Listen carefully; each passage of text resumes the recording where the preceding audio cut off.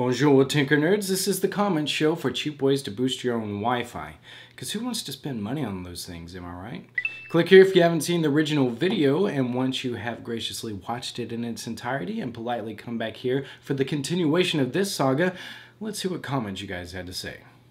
Hi, Mr. Tinkernut Guy. Can you put this comment on the comment show for absolutely no reason?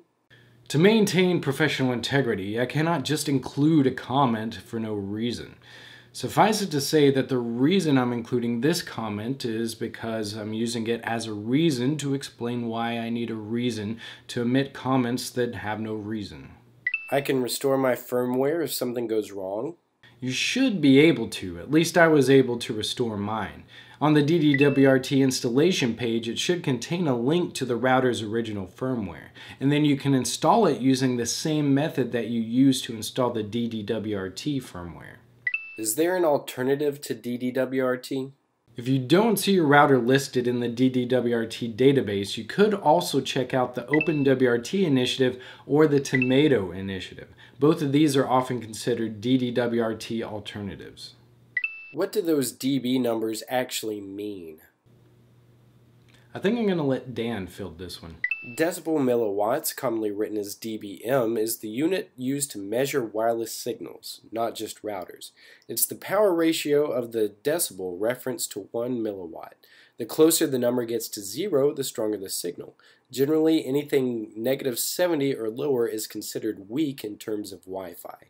Thanks, Dan. You, sir, have earned yourself the Tinkernut Excellence in Commenting Award. Don't spend it all in one place. Seriously. You forgot to say in some countries using some Wi-Fi channels are illegal, like 12, 13, and 14 in the US. That's a very good point. So in the video description, I've included a link to a Wikipedia article regarding Wi-Fi channels. It states that channels 12 and 13 can be used with low-power Wi-Fi antennas, but the channel 14 is outlawed in most areas of the world. So be sure to read that article before you tinker around with your customizations. I have a Linksys EA4500, and the closest supported version I could find was a Linksys E4200. Should I still try? I would say no. Firmware is very specific to your router model number, and if it differs even slightly, you could risk really screwing up or even bricking your router. Just a word of caution. Or just buy a Wi-Fi booster.